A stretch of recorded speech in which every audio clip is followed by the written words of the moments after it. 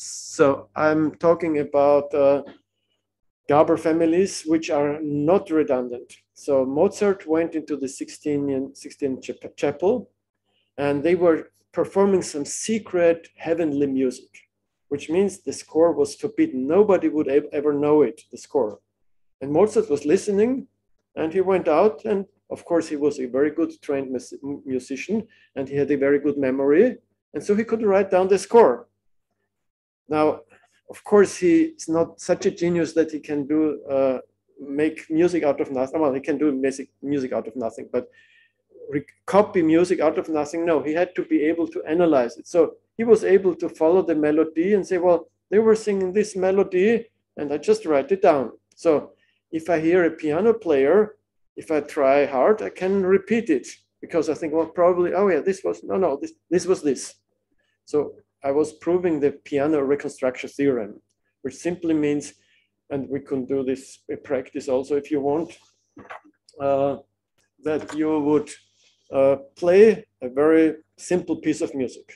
Then you see the spectrogram, and then piano is not a good thing. You better take a flute or so, but whatever, synthesizer.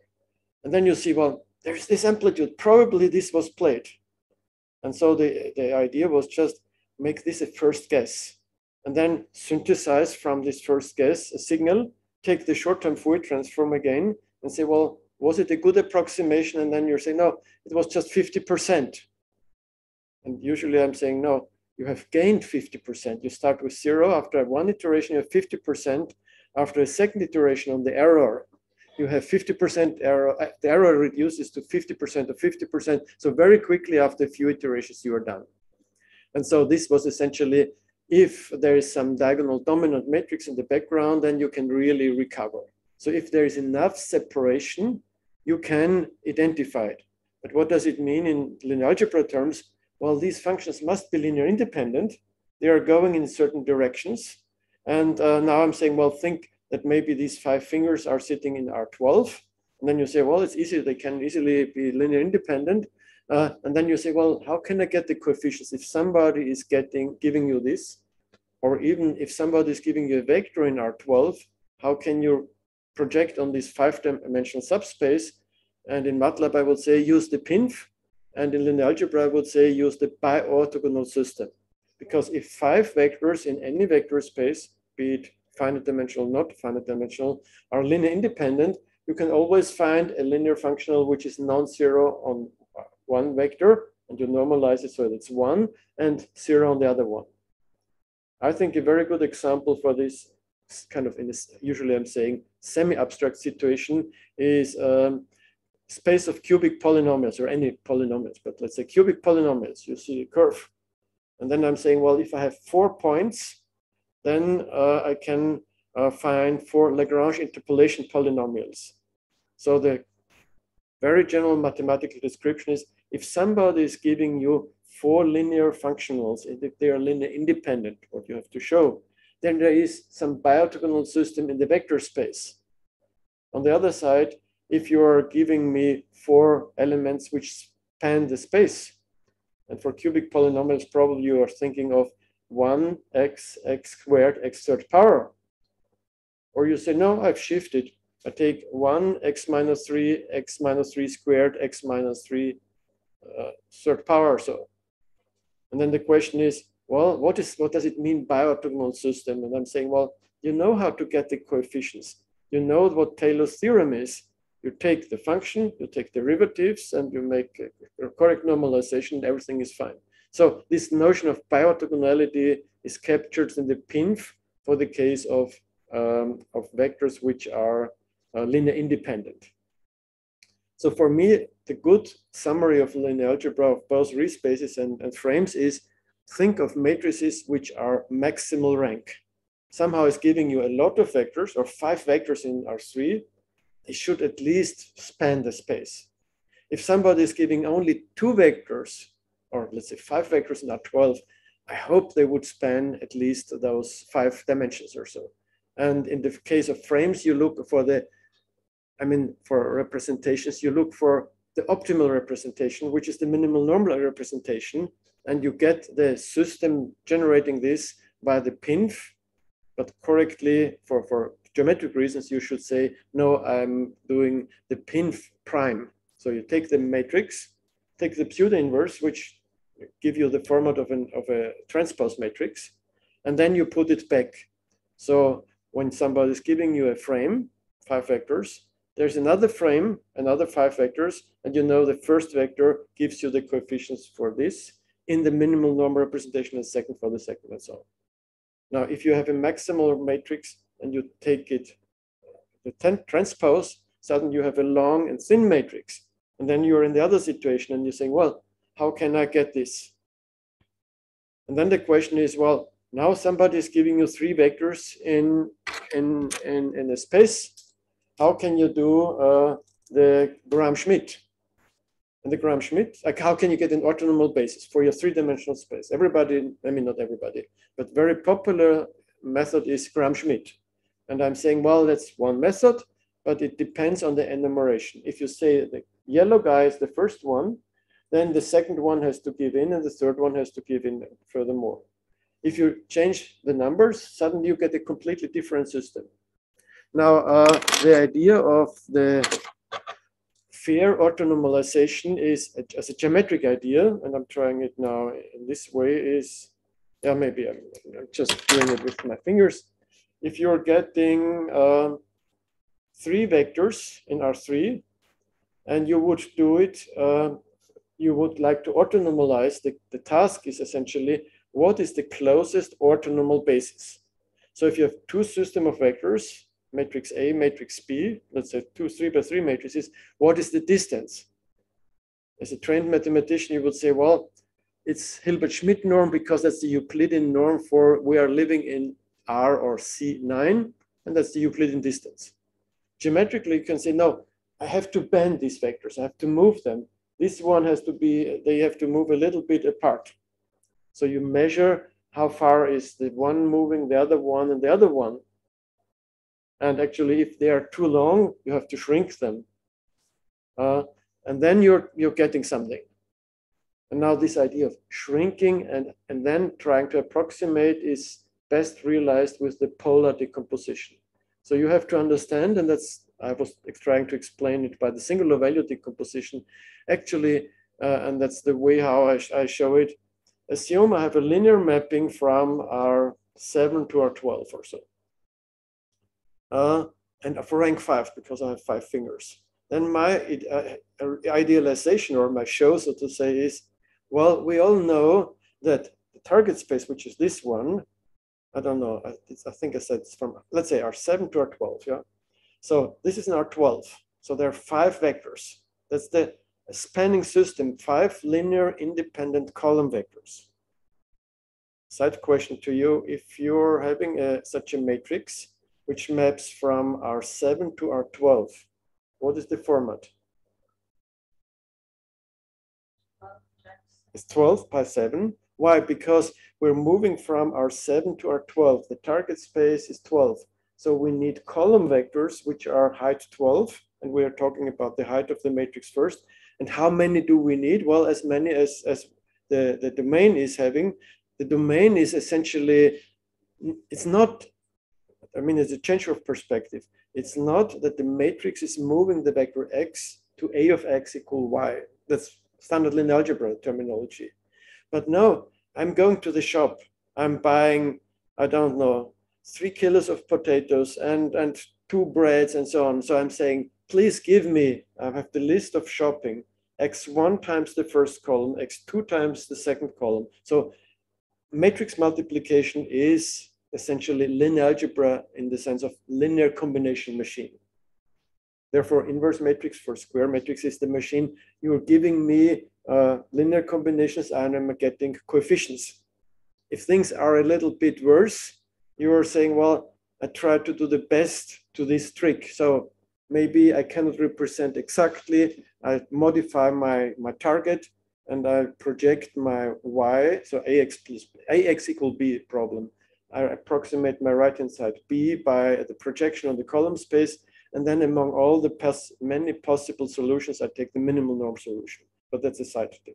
Okay, so what is the idea of the singular value decomposition? Essentially, every mapping of rank 5, once more, from R7 to R12, is just an isomorphism from a 5-dimensional subspace to a 5-dimensional subspace. So how can I get a basis of my 5-dimensional subspace? After all, we are having a 12 by 7 matrix or so. Where do I see 5? Well, you have to run the Gauss elimination. The Gauss elimination would say, well, you're coming in this game once more with a 12 times 7 matrix, which means I have 7 column vectors. And the Gauss elimination in the finding, I mean, you're looking for pivot elements. That's what MATLAB is also doing, and that's the workhorse of linear algebra, as Gilberstrang is calling it. But essentially, it says, well, the first column, well, seems to be non-zero. The second column, is it linear independent? If yes, you get the pivot element. If not, it's already non. But let's assume number 1, 2, 3 are linear independent. You get 1, 1, 1. Number 4 is dependent. And what you really get, I don't have time to do it now, but is you're seeing some numbers because there's no 1. There are some numbers in the column and zeros below. And these numbers are telling you, oh, you have to take so much of the first, the second, and third column. So you're applying these elementary matrices. They are isomorphisms. They move the directions, but they keep the linear dependencies. And so you see really how much it is. This is something you can also very convincingly repeat in MATLAB. Okay, so you could do Gauss elimination, and then you could do many other things to get in the Gram-Schmidt to get an orthonormal basis. But the best one is actually this idea with singular value decomposition, which says, and that's some other observation that you can easily memorize. Whenever I'm getting a matrix, I have a collection of column vectors. But this copy of this is I make a matrix of row vectors. Now, if you have a rectangular matrix, you don't know how to get eigenvectors or so. It doesn't have eigenvectors in the strict sense. But you can make it symmetric. Well, if you need the random matrix, you add the transpose conjugate if it's square or so. But if it's rectangular, not even that works. But you can always take A with A prime and A prime with A. So assume in our situation from R7 to R12 that the matrix is mapping from your left-hand side, right-hand side. And then A prime is having the transpose command is moving here. And of course, with A prime, you're mapping from R7 to R12 and back. So we have two symmetric matrices. Once more, this one is a 7 by 7 matrix, symmetric, and this is a 12 by 12 matrix. So is it possible that both of them are invertible? If in this situation, answer no, clearly not. Actually, even this one has only rank 5. They have all the same rank. But it turns out that they have the same eigenvalues. So you will find that they have eigenvalues and they have eigenvalues, and number 1, 2, 3, 4, 5 are non-zero. Number 6, 7 here, and 6, 7, 8, 9, 10, 11 are 0 here.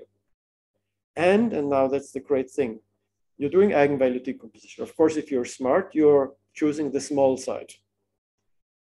And so you have now a system of eigenvectors. And then you map these eigenvectors on the other side.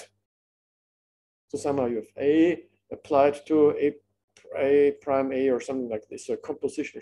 And you find out they are keeping the orthogonality.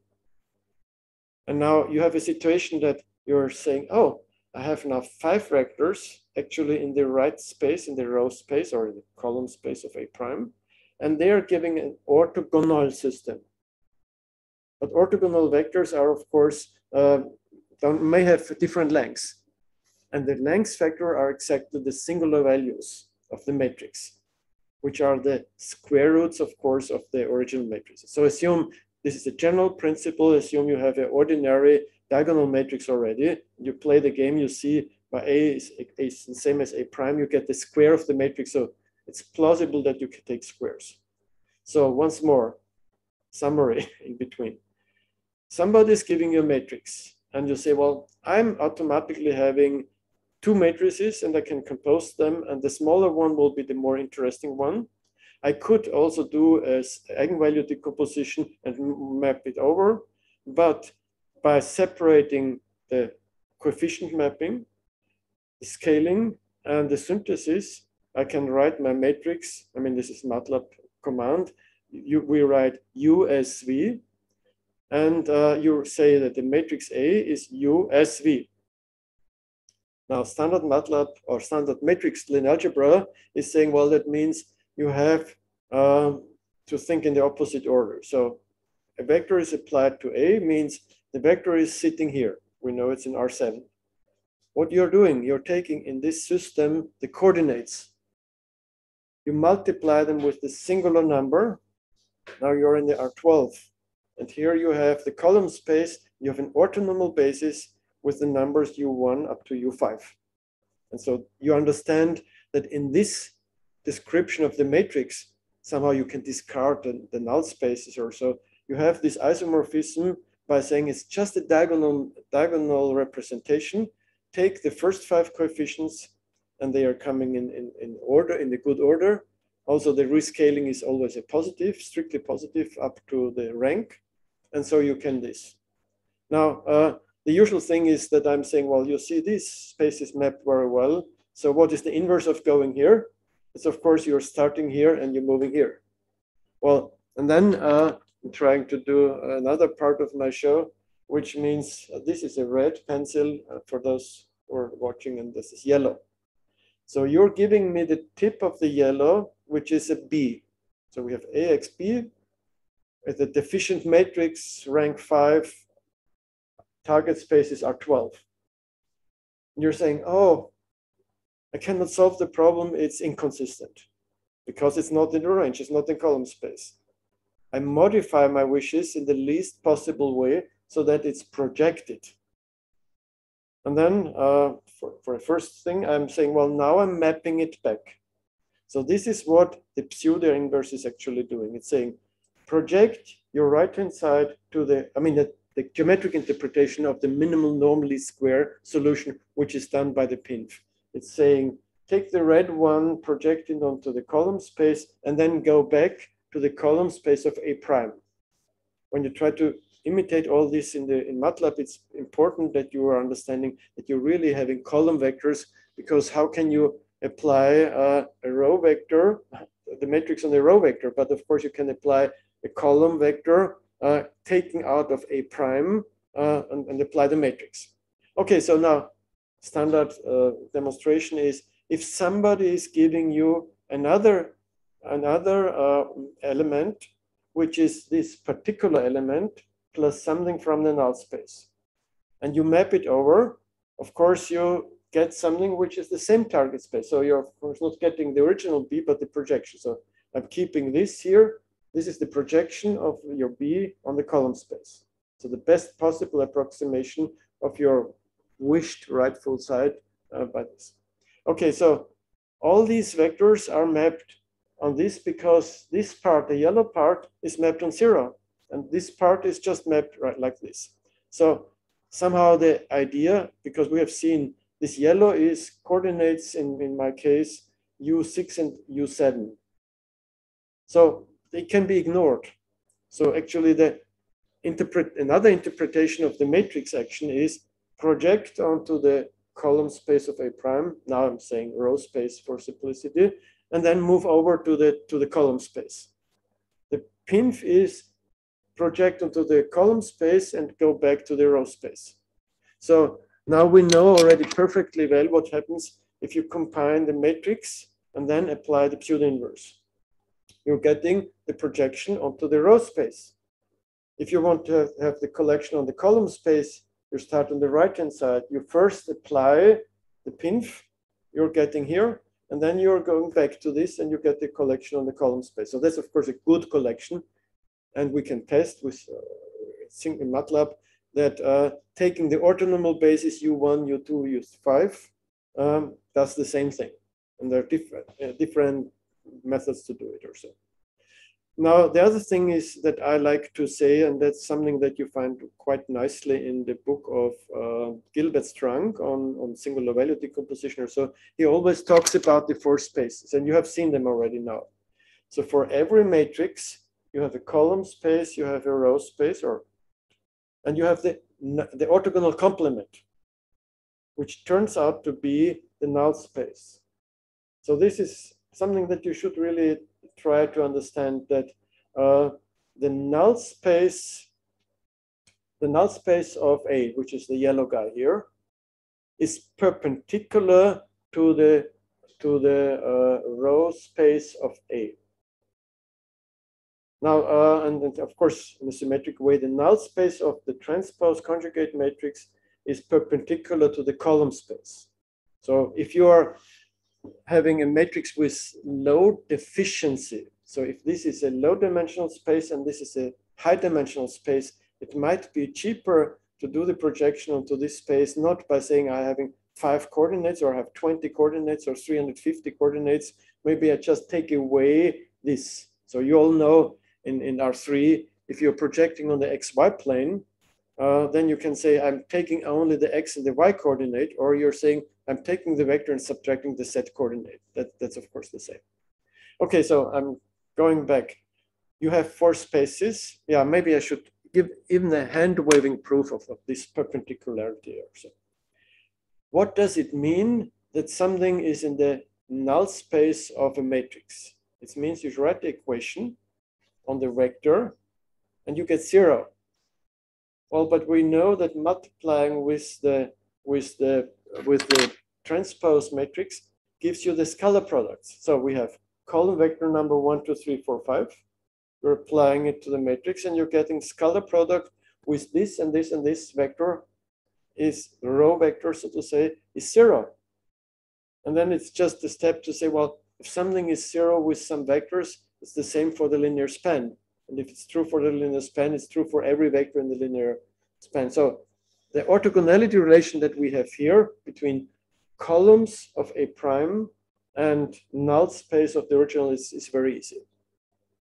Okay, so now meanwhile we have at least 3 we have already several matrices. We have the matrix A, we have the matrix A prime, we have the matrix pseudo inverse of A prime. We have all the possible combinations. We've seen some of them are interesting also. So now we have many mappings which are format 7 by 7, 12 by 12, 7 by 12. Each of them has a null space, each of them has a target space. And simple diagnosis without explaining it at the moment or so. They all have the same null space, they all have the same range. So if I'm looking at this situation, that's the 7 situation. So I can say, well, this was originally the null space of A. But if I take first the mapping A and then I go back, it's the null space of, you have to write it in the right order. So it's of A prime A. I don't know, whatever. I mean, just compose the matrices and write them in the right order. So yeah, it's A prime that's applied second in the normal description A. And we have seen actually what you get is the projection operator. And we all know that the projection operator on this linear span is just having a null space, which is the orthogonal complement or so. The same thing on the other side. So I think it's a good idea to say, well, even if you have a lot of matrices, you just look at the dimension, especially the rectangular is intuitive, reasonable, and you find out that you have only one null space and one other. So now assume we are having a mapping from R7 to R12, same situation, which has maximal rank. What does it mean? Minimum of 7 and 12 is 7. So I'm looking at the situation where I have this 12, and I know immediately either that the Gram matrix or the frame operator, no, well, yeah, depending now on where we are here, where, let's say there's the small, without geometric interpretation, there's a small matrix 7 by 7 and the 12 by 12. The small one will be invertible. Now it depends on the interpretation. Either I had the original situation 12 by 7, then you would say, oh yes, he's looking at few vectors in a higher dimensional space. So that would be the Gram matrix. You would get the bi-orthogonal system by taking the inverse Gram matrix and applying it to your system. So the Gram matrix is 7 by 7. The inverse Gram matrix is 7 by 7. So you get 7 column vectors. So what is, for these 5 vectors, the bi-orthogonal partner of this here, number 3? Well, you just take this third column of the inverse gram matrix, use the coefficients to do a linear combination of the original vectors, and you have the bi-orthogonal vector number 3. Just as a side remark, I will use this later on when you're talking about mapping. Let's say you're interested to do, that's something I should do in MATLAB later on, but just an illustration for a non-trivial application. You're getting a cubic curve, or I'm drawing a cubic curve, and you have imprecise measurements. Let's say 7 measurements. 4 coefficients, 7 measurements. Well, you know that these things are linear independent, so once you know 4 elements, everything is fine. But how can you solve this problem? So you have imprecise data. You cannot really match arbitrary 7-dimensional data to your with 4 coefficients only. So what you're doing is you're saying, well, first I have to describe the mapping from this to this.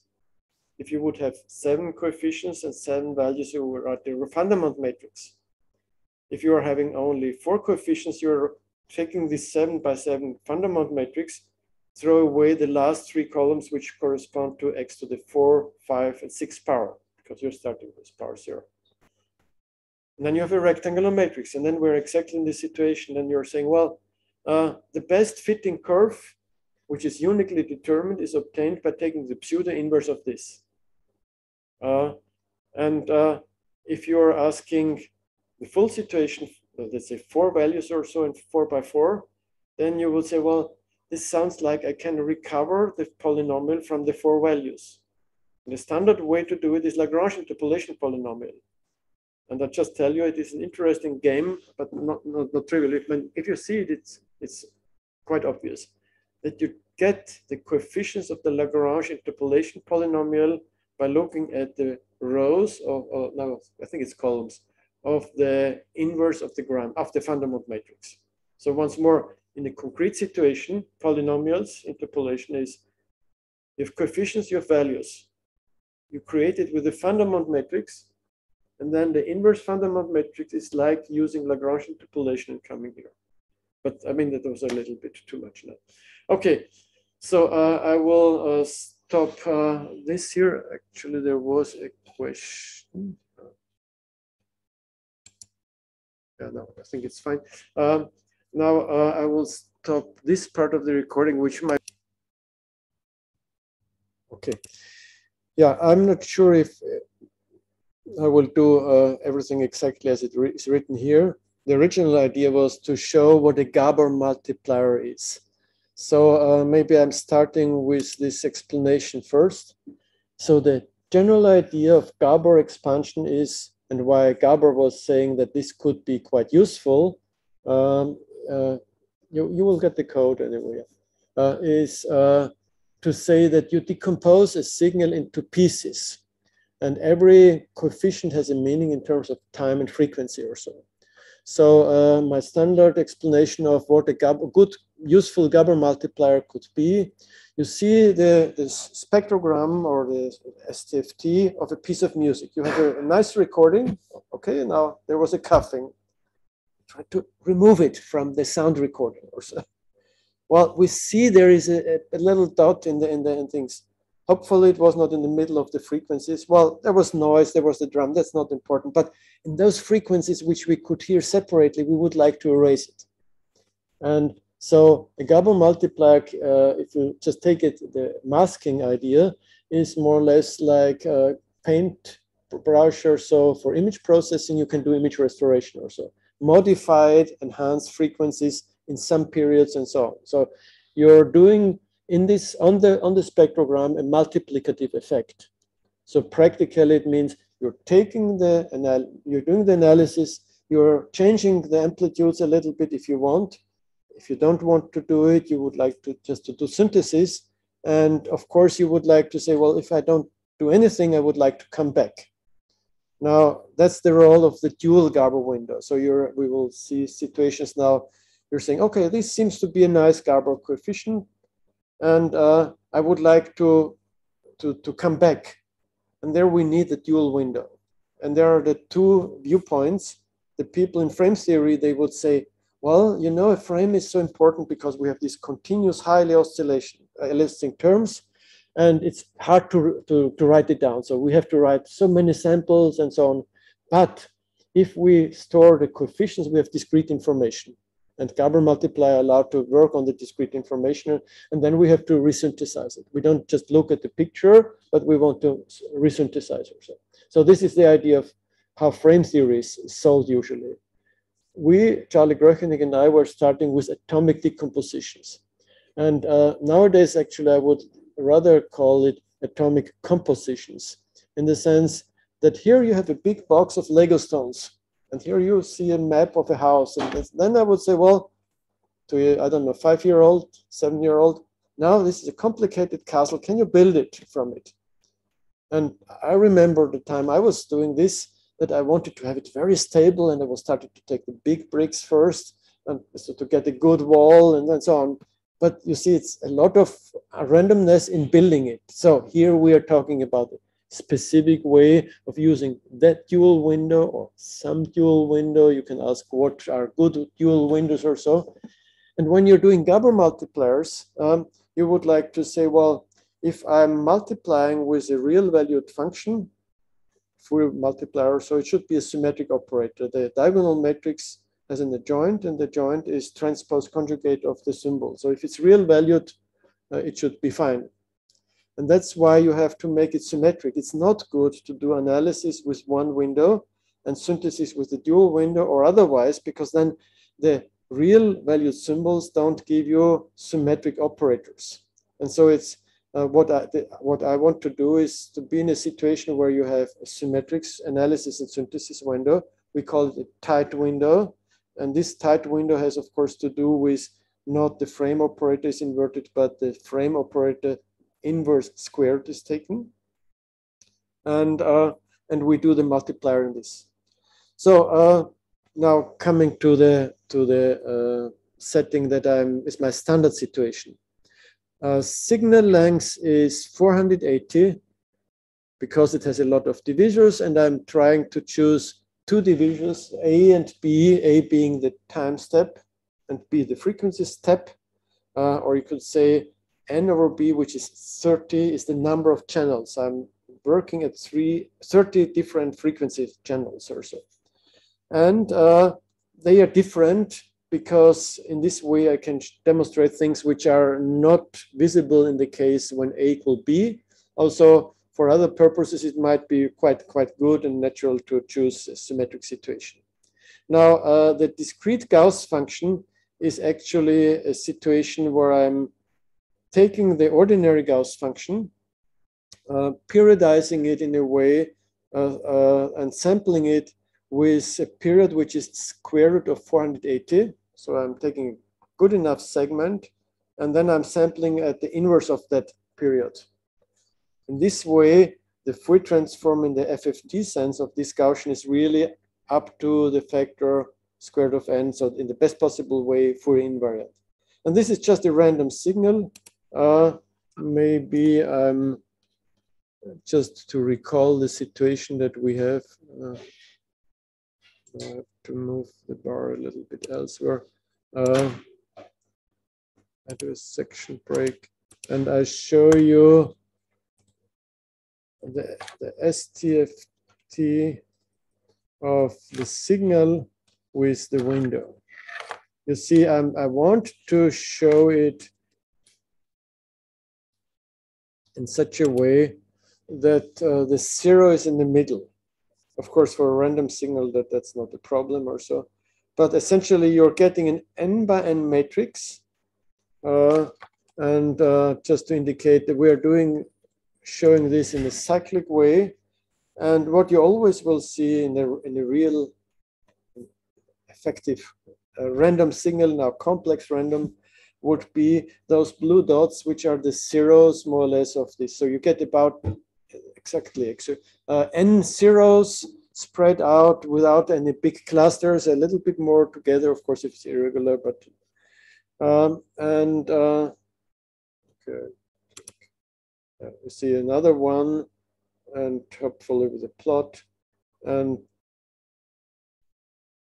yeah, Maybe even here I would say we can do one more. This pi command is also just putting dots. And now maybe I'm recalling this. The important ingredient for Gabor analysis is always to have a lattice. So in our case, we take in an n by n matrix, we mark in the vertical direction and at a distance of 16, and in the horizontal direction A, we mark, as we know, 720 points. And the SPI command is a centered SPI command with a hole. So I'm plotting into the plot that I have already, this lambda. And I'm not sure, I hope it works this way. Sometimes. So essentially, I would like to mark the lattice. Okay, then maybe I just should be K and symbol separately, probably.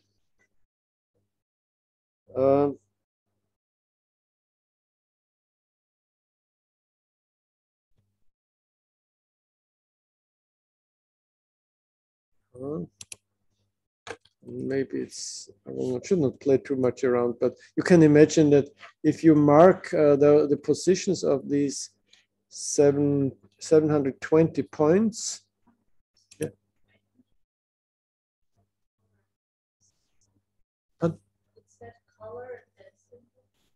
Yeah, so yeah, okay. So it just says I need input saying what color is. There's no default solution. So it's not very, it's a bit too big or so, but you see every yellow dot is a dot.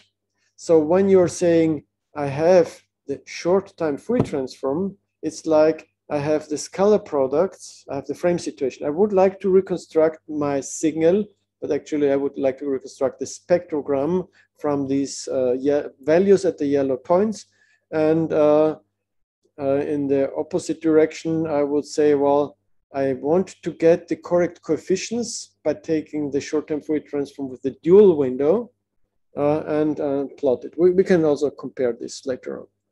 So what are the ingredients? So we have a way to generate the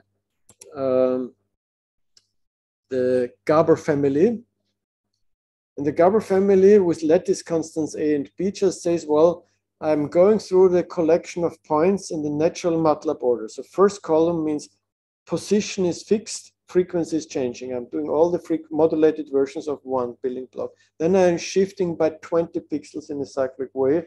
I'm going through all the frequencies. And the Gab bus per routine is just saying, well, I always multiply with the same frequencies. So I generate this little square matrix and then I make many copies and run through this. Otherwise, I have to say, there's a point. I have to do a time frequency shift, put it as a next row vector. So the command would be slower, but it gives the same.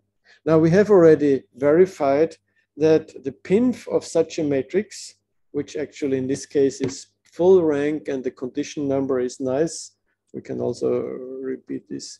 So this is a nice full rank matrix that you see its rank is full, is n, and condition number is quite nice. And we can compute with some fast algorithm. And the fast algorithm is using the frame operator, and the frame operator is a positive definite matrix. And so if you are asking for a solution of a positive definite matrix, so maybe I'm also recalling this, S is in our case, we're doing right matrix multiplication because I'm this fan of row vectors. So you're coming with your signal. I'm saying do a scalar product, which means first transpose, and then afterwards you're doing synthesis. So S is really the frame operator. And so I want to show you that the dual window, which I compute with another fast algorithm, should be something like the solution of the equation frame operator unknown dual window equals G.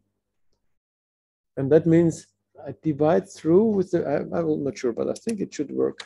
I should divide through and of course from the right and check whether these are the same results.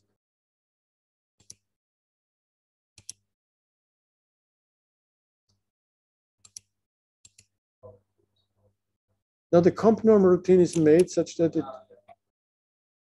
yeah. So you see, this is another trick that I would like to tell you. So when I do a diary, very often I'm creating M files by opening a diary. So kind of you're asking me questions, say, oh, that might be interesting. I might need such a routine later on. We're doing a demo.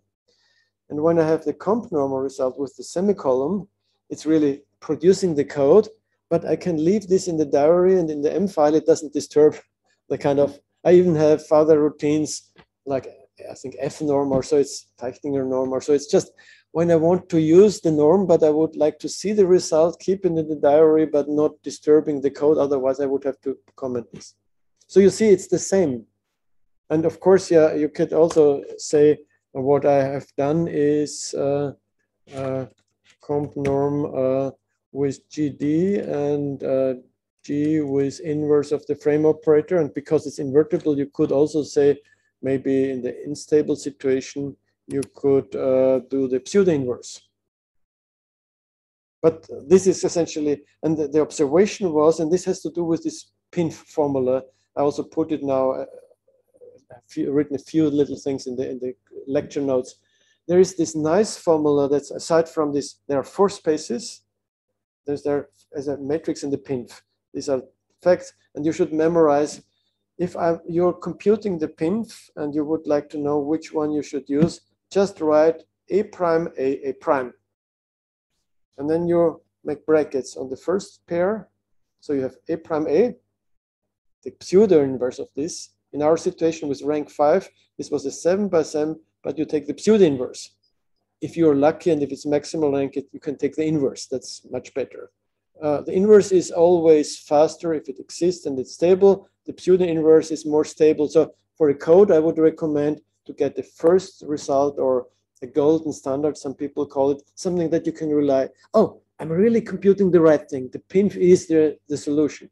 And then you do something which is faster and better, and you always compare it. And if it's fine, then you use the reliable fast code at the end.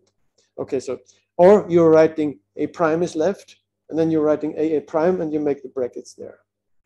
So one of the 2 versions is always useful, but here we know already that the frame operator is the smaller one. It's not 720 by 720, but it's yeah. By the way, you should know from this linear algebra game that I did that of course you can put the pseudo inverse and the matrix together in the wrong way.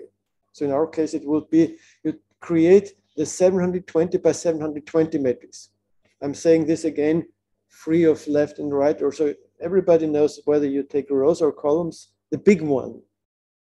So it must be a matrix. Okay, symmetric, yes. Is it a projection operator? Answer, well, you just write the matrix with the pseudo inverse, the matrix with the pseudo inverse. Then the other one, the small, that's the identity. So it must be a projection operator. So, oh, what does it mean? I have a 720 matrix defining a projection matrix. And we also know from this game abstractly, it's a projection on the rank 480 space in our case. Well, it's just the range of the mapping. So we have, if we take the mapping now instead of polynomials, I'm saying take the short-term Fourier transform from the signal space. Usually people say from the L2 space, that's a Hilbert space. And then you have the infinite lattice, we have a finite lattice. You take the samples of the short-term Fourier transform. In a functional analysis course, you're saying, well, is this a bounded mapping? Is it still going from L2 of the signal space to the little L2 of the coefficient space on the lattices? So we're just saying, well, it's a matrix. And this is a range, and the range, if we are lucky, is 480 dimensional.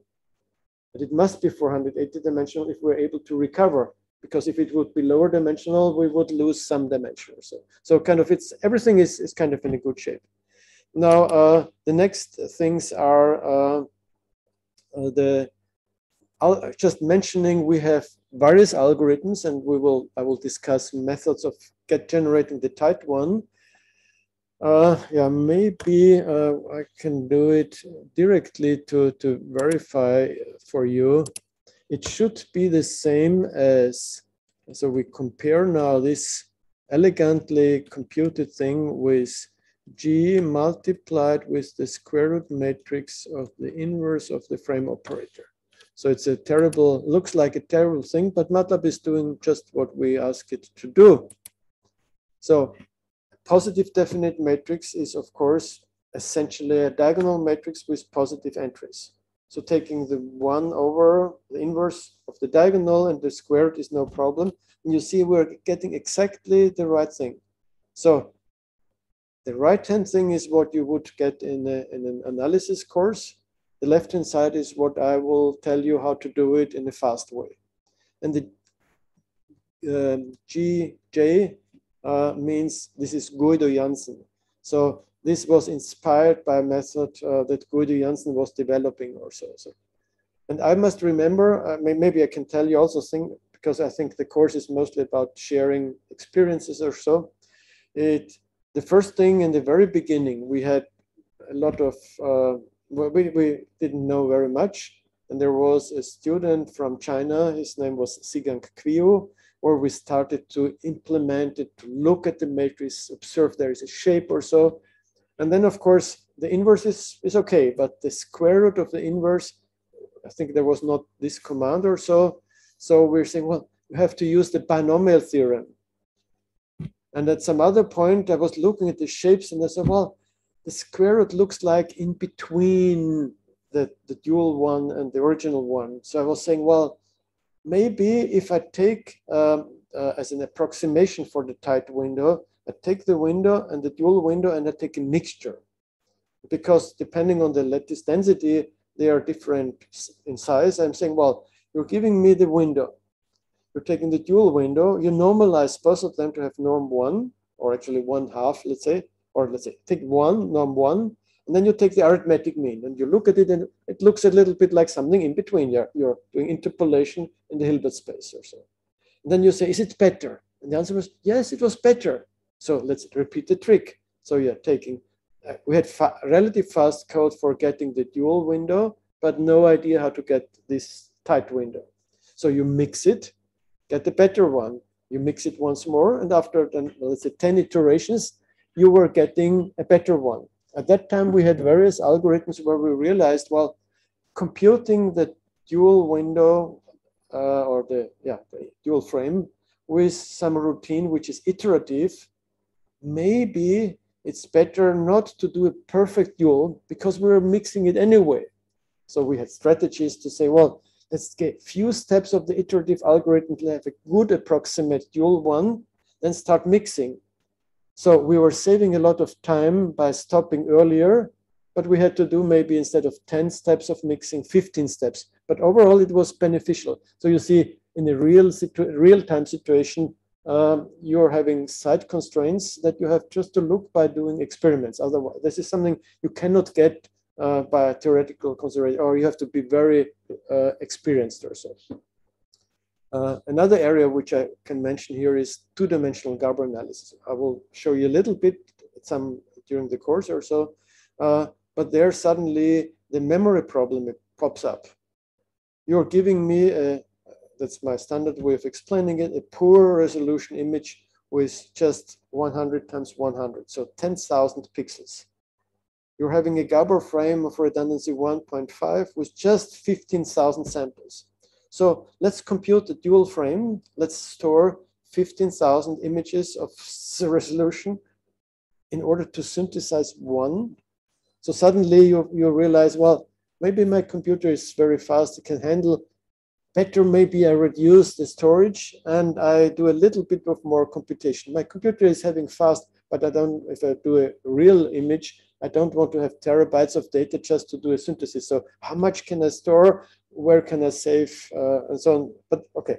Now, the GT is just the Gabor system coming from the original one. And just to convince you that you're getting the identity operator by doing analysis and synthesis with this is GT prime with GT. So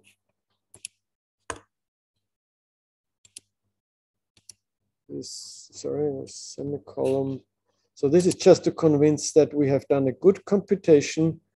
We're getting this analysis, but we could also do, and this is another way, just to remind you that taking scalar products with respect to a Gabor system is like the same as sampling the short-time Fourier transform. And doing synthesis, we also have a good system. So we take our test signal norm, say, well, do we recover the signal by applying the Gabor synthesis operators with the coefficients coming from the STFT algorithm? So you're giving me your signal.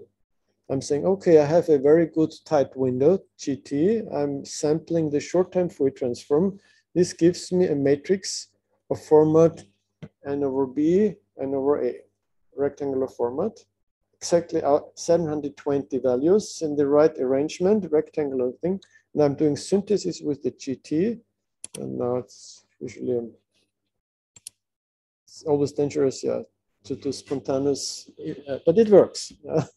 So it really means it allows you to recover from a short-time Fourier transform.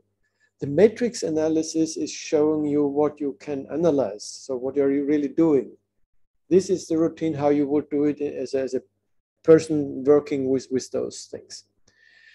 Now, the fact that the family generated from the dual window is the same as the pseudo-inverse up to this prime is verified in the next. We don't have to do it once more. Now, another thing, and at the moment it's just a nice observation, but in the literature, this is related to the Ron-Shen principle or so. So it has to do, I mean, again, early Gabor analysis from our point of view in the 90s or so. We were observing that very often when you do Gabor analysis, not only the lattice with A and B is coming up, but also the lattice with n over A and n over B. But 1 over B and 1 over A. Yeah, so you're saying the inverse lattice constants. Now, if you're coming from Fourier analysis, you know, well, if you have a function which is unit period, so from -1/2 to +1/2, your convention of writing exponential functions is with the e to the 2 pi I, because then they are cosine and sine periodic with respect to unit lengths. Then you can say it's the Fourier coefficients are essentially values of a distributional Fourier transform sitting at the unit lattice. And then you're saying, well, but what happens if I stretch a little bit? Periods are getting longer. Well, then of course your frequencies are more denser. So somehow that if you do Fourier analysis and you have A as a period, and then to have 1 over A on the Fourier transform side is plausible. But now suddenly there's a lattice AB and another one which is BA inverse, but switching the order. And this is something that I would like to say at the moment, just experimental, let's play around. So I'm saying, well, I'm taking the tight window that we have computed and generate the family on the orthogonal lattice. Yeah, I should say we should maybe, how should I call it? Lambda, O maybe, is lattice point, and it will be the adjoint lattice, but I have used already the A for another symbol here, so that's why. So orthogonal, maybe it's not a good name, but so I'm really switching the order and take the, yeah, okay. In the continuous domain, if you're doing a real value signals, you write 1 over A and 1 over B. In the discrete situation, kind of n is 1, the full length is 1, and then you have write n over A and n over B. Yeah, kind of that's what you have to know. And if you want to know how many lattice points has this other lattice, I'm just counting the points. Maybe but clearly it must be A times B, and it has a redundancy 2/3. So whereas the original lattice has 150%, which is 3/2 of n, it's 720, we have now 2/3. And that will be an important rule, that the number of lattice points of the lattice maybe just as a trivial exercise, if you have sum lam, these are the lattice points, times the sum of lamo, and we expect this to be n squared, so we just divide it by n squared. We should get 1, yeah. So it's obvious because a times a over n is n, and done twice it's just 1. So it's clear the more sparse we are, the more dense our lattice is, means a and b are getting smaller and smaller. The more sparse, the bigger n over a will be, and the more sparse the lattice will be. So if we are using now a system like a Gabor system based so GTA is now a Gabor system based on a coarse lattice, it's like my piano reconstruction situation. You're having beep, bop, nicely separated. So there's a good chance that they are nice and linear independent or so. But what I will show you in the next segment is actually we're taking a very good, from the point of view of Gabor analysis, a very good window, the tight one. Okay, so the first thing is I was saying, well, I could take this system and expect it's linear independent. I do orthogonalization in this sense of singular value decomposition. So I have 320 vectors now. I assume they're linear independent or so. And then I take from this system the first vector, and I generate the Gabor family, and I find out, oh, this orthogonalization in the same way as these 3 vectors, I can change the numbers and it doesn't matter. So maybe I think of this situation now. Assume you're coming here with 3 vectors in the 3-dimensional space, and they are arranged and they have some symmetry, meaning I can rotate them by 120 degrees and they would just change the enumeration or so. Because in this situation, the enumeration is changed, but the orthogonalization would always mean move here. And you would say, this vector here, I don't care, do you have number 1, 2, or 3? So that's a good advantage. So in this case, there's a particular structure.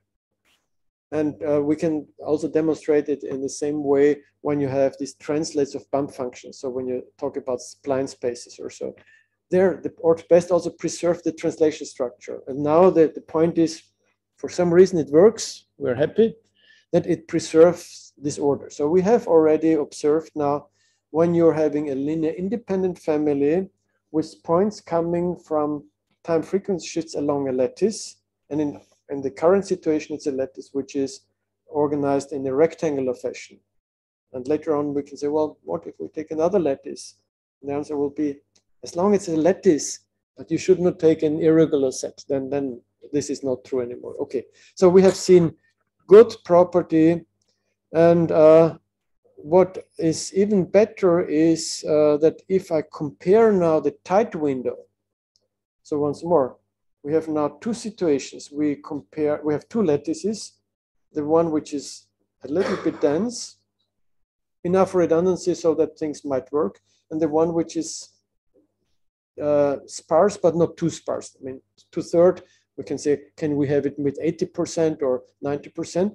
And they're almost the same. And that's again this comp norm routine. You don't see, yeah, okay. You see already a little bit more than I see. Because when I see such a number, it means, oh, it's the same shape, but it's slightly wrongly normalized. And then the question is, I don't know this number, but what could it be? It has to do with the lattice, if it's consistent. And then I was just guessing, and I say, oh yes, this is the factor. So because somehow in various representations, the redundancy plays a role, and therefore you have to compensate for the redundancy. Now the orth-best is doing something that upon the tight window was with the frame operator. And there maybe the redundancy is coming in, and then you take the square root. Therefore, it's plausible that the factor of square root of n. So if you have this, you say, okay, one of the several different algorithms from this observation, if this is, well, if this is consistent, if you see that it's not happening just once, but for other functions, then you take a nasty window and say, oh, it's still working, or you take a nasty window, it's not working. Well, maybe you forgot that the Gauss function has added extra properties which might be used for this to be true. So maybe it was used that the Gauss function is Fourier invariant. No. Maybe it was used that it's real valued, or it has a Fourier transform which is real valued. That's where sometimes you have to check and say, oh, if I change from a nice window, which I would like to use, to a not completely nice window, you would do some modification and check where the things break down. But that's kind of the situation. Now, I think I will jump to another presentation, but at least try to tell you the beginning of this Gabor multiplier. So, or maybe I just stay here. So when I try to do a Gabor multiplier, I can use a routine. The Gabor multiplier means I have to, you want to show me what is the effect of a Gabor multiplier. And say, I have my toolbox, but please tell me what is your scheme of coefficients. I'm not sure if it works. Yeah, I mean, pardon. The Gabor multiplier routine, there are always different, whenever we talk about operators, there are two different ways of looking at it.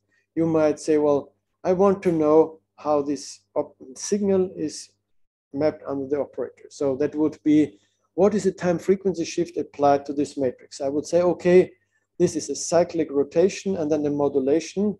So it would be rod mod. And I would say, okay, what is the order? You're telling me what is the input, and then what is the rotation, and what is the mod. But you could say, no, I want to see the matrix doing it. And then I would say, yes, this is a TF matter. So the matrix doing the time frequency shift matrix. And then you would probably see a matrix which has a main diagonal. You put a pure frequency in the main diagonal and shift it in a cyclic way or so. Okay, so here the Gab mul MH routine is the one synthesizing the operator. So we want to do this. And so it's not yet applied to a matrix, and it will be applied to a matrix by matrix multiplication. So this is good when you want to analyze the behavior of the operator. So my idea is to say, well, I would like to do some damping of the thing, of the original. Actually, the recording was a little bit weak. I want to emphasize at certain places I want to increase. So kind of you have baseline position of the audio machinery or so, and then the engineer say, well, here the float is a little bit too I mean, I would like to push it a little bit. So you're choosing a factor 1.5. And so in order to have something which is a magnification between 100 and 200%, the symbol, the values that I'm using have to be between 1 and 2. Okay, so what I want to do is to have a smooth change. It would be nonsense to do it random or so. I'm moving my sliders in a slow way. And so the idea was to have a function which is a low, yeah, the first one was nonsense. So the second one is a low 0-1 signal. So this is just low. For low frequency means a two-dimensional trigonometric polynomial, but it's not important how I do it. And I'm saying, well, I need a matrix which is like some areas which are very nice and flat. So these hilly areas like Weinviertel, where I'm living, it should be format n by n, and the maximal frequency in the x direction should be 4. So you have 9 entries in a rectangle of size 9, and 2 times 9 plus is 19 in that direction. So plus 9, minus 9. And so you have 19 times 9 random that you take. Now, of course, you get a complex valued function. Therefore, you take only the real part, but then it's oscillating. And then you push it and you normalize it. And so a 0-1 signal is just obtained in this way. And okay, we can take a look at this. No, actually, I was starting with now 2 as a constant amplification and 3 times this range. So it is a range between 2 and 5, roughly speaking. So this is just one of these random functions. Now, the Gabor multiplier routine would say, I want to do a Gabor multiplier, but instead of doing it with full lattice constant, you can do it with A equal B equal 1. That would be a full short time Fourier transform multiplier. The terminology in the literature is anti-Wick symbol, because it has to do with Wick and anti-Wick or so. But for me, it's just a full function. You take the operation is now very difficult to represent by a matrix. You would say I'm going from the n-dimensional space to the n-squared dimensional space. 480 squares is already quite big, so the matrix is hard to build. Space, then you multiply, but practically without building a matrix, you can say, well, I know the STFT is working well. I multiply pointwise, and then I do the inverse. So that's in this sense, it works fine. And then what we expect is now, and that's, well, so here we're restricting it to A and B. The advantage of this kind of code is we have a symbol which is n by n. And you would like to say, well, if I change my lattice, how do the operators change or so? So roughly speaking, the observation is that's quite plausible. I mean, you see, this is a nice, decent function. Also, this is really a real valued function. So this is the function. When we see a spectrogram, you see the absolute value, and the real and imaginary part, they might be oscillating very much. But this is really a real valued function. Okay, but now you could say, well, for computation, it's quite convenient to have a lattice with not too many points. So I would say 50% extra, or redundancy 1.5 is a good situation. But maybe I can reduce it. So here it's a good situation, but I want to imitate a STFT multiplier. So what about taking A equal B equals 6 or 8? Is it still? And you would see you get almost, for a smooth symbol in a nice window, this discretization is fine as long as you take the tight window. So for a situation where you have lattice constants which are small, actually the situation is that the theoretical proof is that you're saying, well, then the dual window is almost like the original window up to normalization, and therefore everything has to be okay. But in reality, we observe that making the tight window is the better one. So everything is close, but the triangular inequality should go that the tight window is the good guy, but we have to prove it. I mean, somebody has to prove it. That's one of the benefits of doing such experiments. So the demonstration actually was, we can build this matrix. When we build a matrix, we can do an analysis. And then we can plot the eigenvalues, so which have some distribution or so. And the other way to do it, and that's kind of to do it by hand, we have to come to the end of the course or so, is really to say, well, we're going with the tight window by matrix multiplication with GT prime to the 720 dimensional space. Then we sample the weight. I'm not sure. Yeah, okay. The WAB is the sampled version at the same 720 points, and we do a diagonal matrix, and then we do synthesis. So the point is, everything is taken care of, that you don't have to worry about the labeling and the number of the coefficients. The natural one is encoded such that this is working fine, and it really gives you the same result as this matrix. And again, as I said, in the full anti-Wick symbol, this would be a huge matrix, and you couldn't do the other thing. And then we are computing the maximum of the eigenvalues of the weight. The maximum of the weight and the maximum of the eigenvalues, and the minimum of the weight and the minimum of the eigenvalues. And if you look at this, we're in a sandwich situation. So we have multiplied with values in a certain range. And especially if you would take random values, let's say I'm taking random values between 2 and 3, the building of the method would smear out things. So you would never or rarely reach the maximal value or so. But you see, it's not so far. I mean, it's a little bit less. But the point is, and that's an interesting, I think, very nice general statement.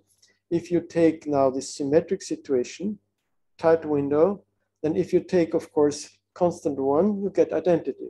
This was already done. If you have a real valued function, you get a symmetric matrix. That is clear from this representation here. This is a real valued diagonal matrix and it's symmetric. Therefore, it's diagonalizable. And the eigenvalues are, and that's non-trivial, but it's an observation here, are fine and are in the right range or so. And what you can also do, and I stop for now, is you can say, well, I just want to cut out a piece. So you would say, well, I'm doing a 0, 1 matrix. So your symbol has values between 0 and 1. And then the answer is, well, it's not a projection matrix anymore. You can look at this, here we can compute it, but it's not a projection operator. But if my projection matrix is an indicator function of a rectangular domain, or maybe even a circular domain or so, you would see all the signals which are contained inside would be more or less surviving. All of them who are having Gabor coefficients outside, they would more or less be suppressed. The poor guys at the boundary, they would say, I'm half killed. Inside they are surviving, outside they're killed, so they are shrinking or so. Which means that every indicator function, that we can do this also quite quickly now, and that's, I think, already mathematical substance and intuition that you can build from this, is you will see that the eigenvalues are a lot of 1s, and then it's a plunge region, it goes down, and then you have 0s. And then you can ask, well, take those which are in the plunge region where your eigenvalues are between 0.9 and 1.1, and look at the concentration of these things. Then you can say, okay, maybe there are 20 of them. And then you will say, no, let's take the cumulative spectrogram of these, and you will see they're sitting at the boundary. And then, of course, if the boundary is long, you see more of them. So a nice experiment, I'm not sure if I will do it here, but I can mention it and then I finish. You take a square, it has a boundary or so. And then you take it apart and you have 4 blocks. In this way, you increase the boundary, of course, by the interior length or so. And then you do the localization with either the simple square and the 4 small squares with the same area. And you will see the same length of the plateau, but a decay of some sharpness and a decay with less sharpness for the longer boundary or so.